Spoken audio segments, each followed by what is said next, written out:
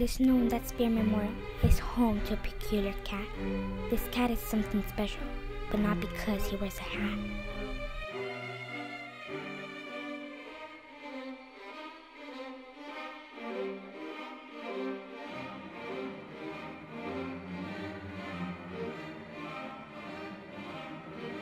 He once lived among the mortals, where he accompanied his owner, until one day he crossed the portal.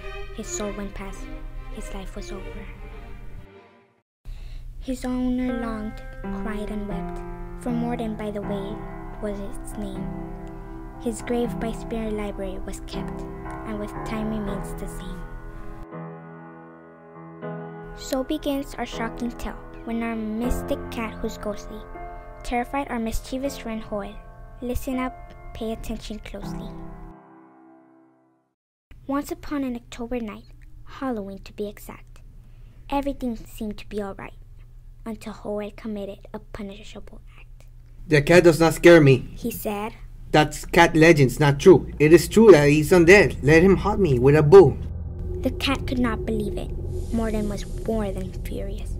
Hoyle had woken up his spirit. His revenge would be glorious. When the clock hit 9 o'clock and the library doors closed, before Hoyle could even talk, the Morton's ghost was exposed. He only saw the shadow. This made Hoyle doubt. He never felt so hollow. It even made him pout.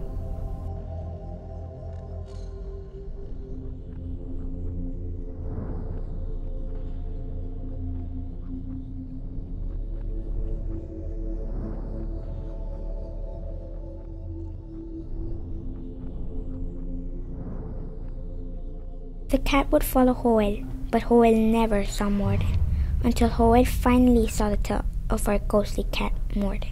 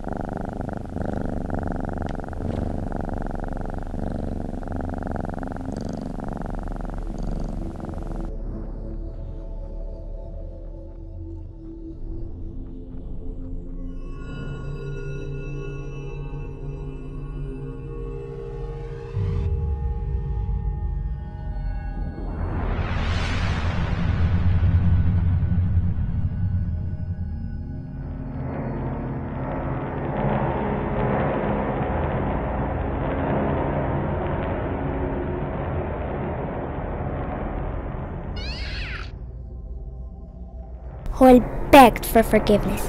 He knew his actions were wrong, but Morton was relentless. He wanted Hoyle's pain to be long. He rushed to his car. He ran the whole distance. He'd never parked so far. He felt panic in that instance. He felt relief, and in the vehicle, he thought about what happened. He laughed at his debacle. He thought it didn't happen.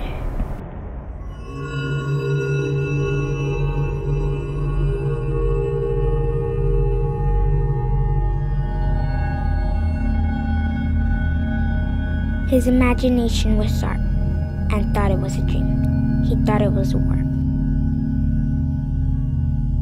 And then we heard him scream.